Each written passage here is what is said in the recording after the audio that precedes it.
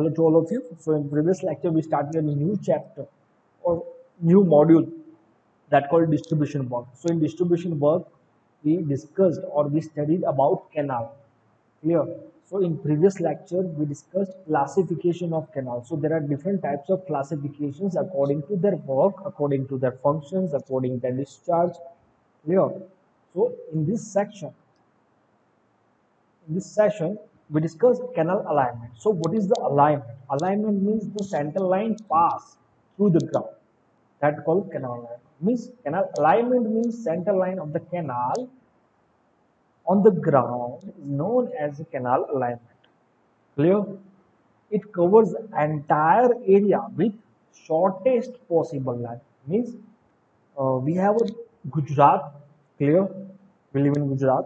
So the Narmada Canal passed through at that location that it covered most of the entire area. So that called canal alignment. Clear? So how can you, what is the main purpose of to decide canal alignment? If canal alignment is good, clear, if canal alignment is proper, so the cost of cross drainage work, which is minimum. Clear? So please remember that what is the cross drainage work we will discuss in next session. Done? And according to that alignment, there are three types of canal, or maybe classified as first one contour canal, second one watershed, otherwise we can say that ridge canal, and the third one side slope canal.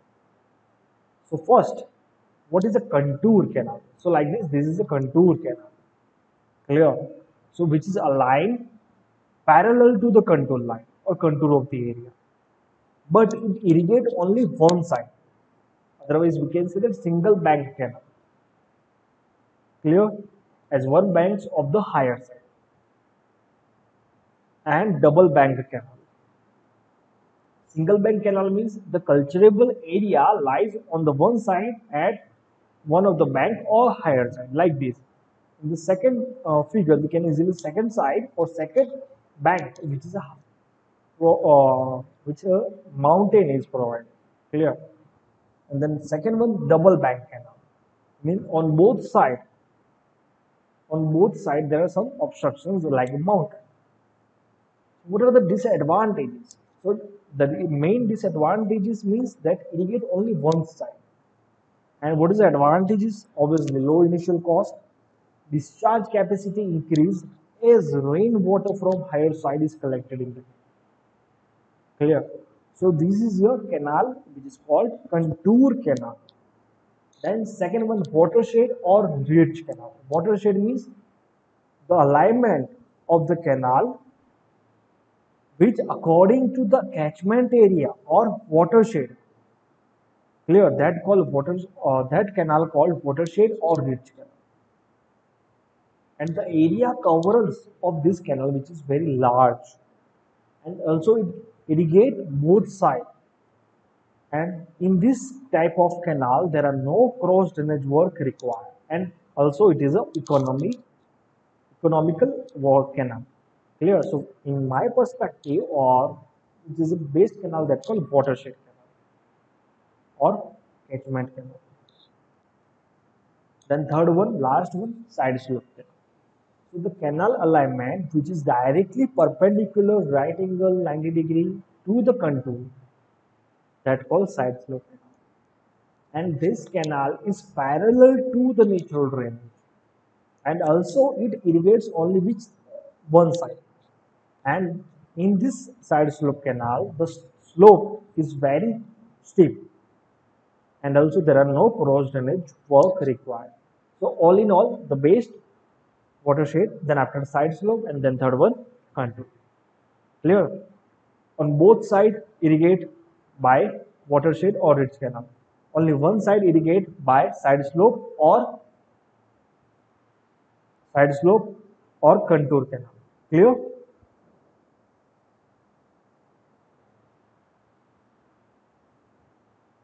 There are losses in canal. So what is the loss is in canal? So obviously there are water loss in canal.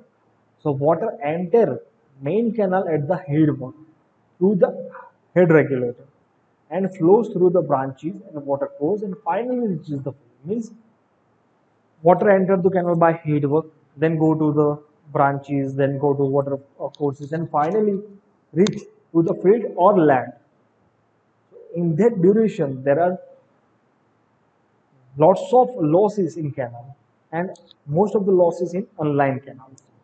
There are some types. There are canal loss. There are three types in canal system. Then water course in the. So most of the loss which occurred in canals, that 17%, minor distributary and major distributary 8%. So there are two types of losses in canals: seepage loss, evaporation. Clear? In seepage loss, there are again two portions: absorption and percolation. So there are two losses: absorption and percolation. So what is the evaporation loss? Obviously, losses in small percentage. Clear? There are 1 to total 2% of total loss. So evaporation loss, it depends on surface area, humidity, velocity of wind, temperature, depth of water, and velocity. And in hot and dry season, the loss is increased by 10%. And also it considered with percolation loss.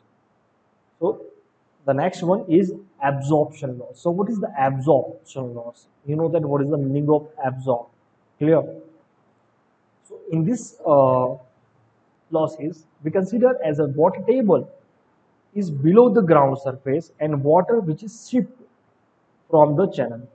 Clear, like this. So water is shipped through the ground. Clear, and there are small zone of complete saturation is formed. Means the small zone of saturation is created. Clear, around the channel section. Clear, there is a saturated bulk that called saturation zone or small zone. Clear. So below the saturation zone, below the saturation zone, the zone of partial saturation is created, like that called semi-pervious zone. Clear.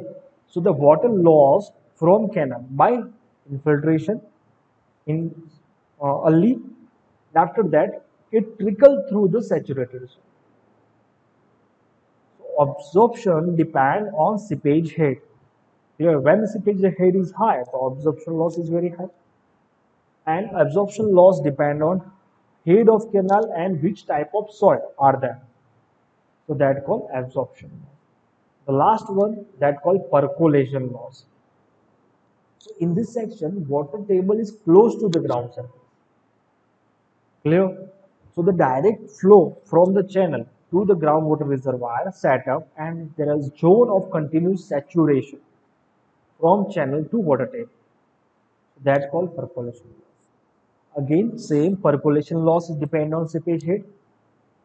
Same to same thing, seepage head depend and type of soil. But all in all, percolation is very high as compared to absorption loss. So how many times? So percolation loss is equal to 3 into absorption loss. Clear? So there are three losses which are considered in canal loss. The next one, types of channel. So there are different types of channel in this subject we will discuss. And how can you govern by this channel? So first one, quantity of silt and which type of boundary surface are used. So first, based on this irrigation canal may be classified: first one non-alluvial channel, second one rigid, and third one alluvial channel. So what is a non-alluvial channel? The canal is excavated in non-alluvial soil like loam, clay, muram, boulder. So that type of canal called non-alluvial canal.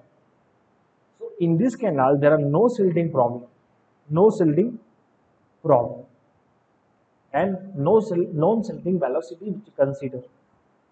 And in this section or in this type of channel, the channel section is stable. But in alluvial channel, there are no stable section in initial period. The second one, alluvial channel. So that type of channel which excavated in silt. or alluvial soil. That called alluvial channel. That boundary of channel is made of silt is known alluvium. Clear? What is the meaning of alluvium? The boundary of channel is made of silt that called alluvium. When silt content increase, velocity score bed size of again velocity is high, so scouring obviously occur, but velocity is low, so silting will be occur. So alluvial channel is designed according to non-silting velocity and non-scouring velocity. Please remember that.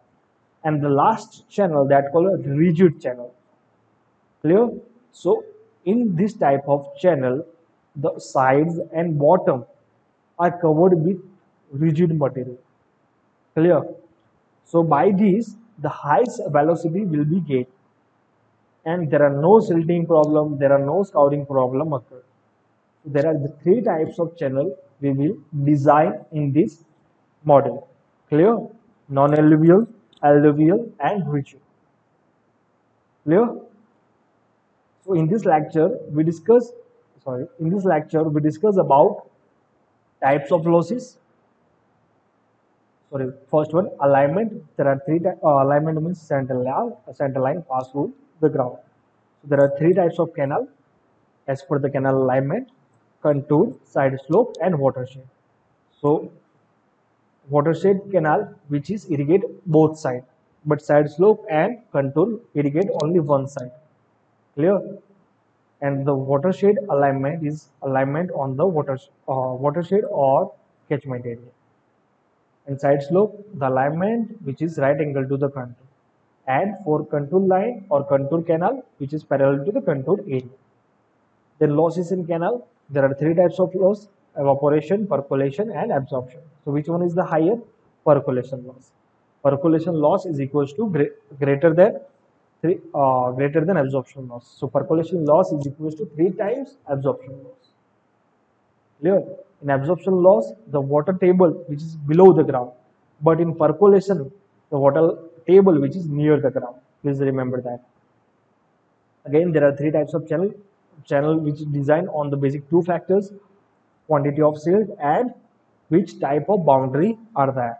So there are three classifications. There are three types: non-alluvial, alluvial, and rigid. Done. So in this section, in this module, we discuss three design. First one non-alluvial, then second one alluvial, then third one rigid. Done. Thank you. Thank you for session.